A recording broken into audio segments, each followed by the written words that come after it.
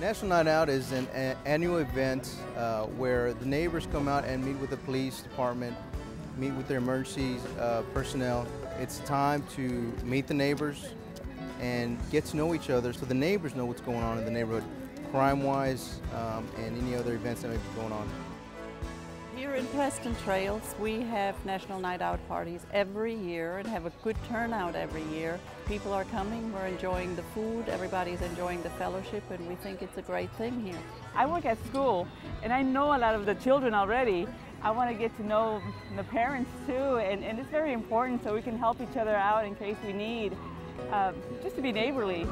In so many places, people don't know their neighbors, and that's not a good thing. In our neighborhood, pretty much everybody knows everybody else.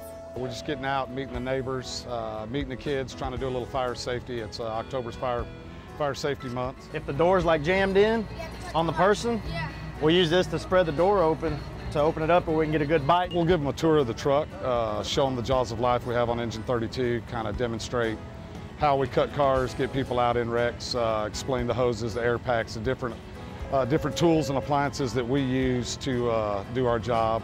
Whenever you see something that looks suspicious, even though you may think it's something small, something minimal, please call us. We never know what it might be. Keep your doors locked at all times. Keep your vehicle doors locked at all times. Keep as much light at night to light up your house, your driveway, your cars. Anything to make yourself a deterrent. You don't want to be a target for some thieves. The people in the neighborhood are extra eyes and ears. Obviously, we can't have a police officer on every street in front of every house. So the neighbors give us that extra information. That are the extra eyes.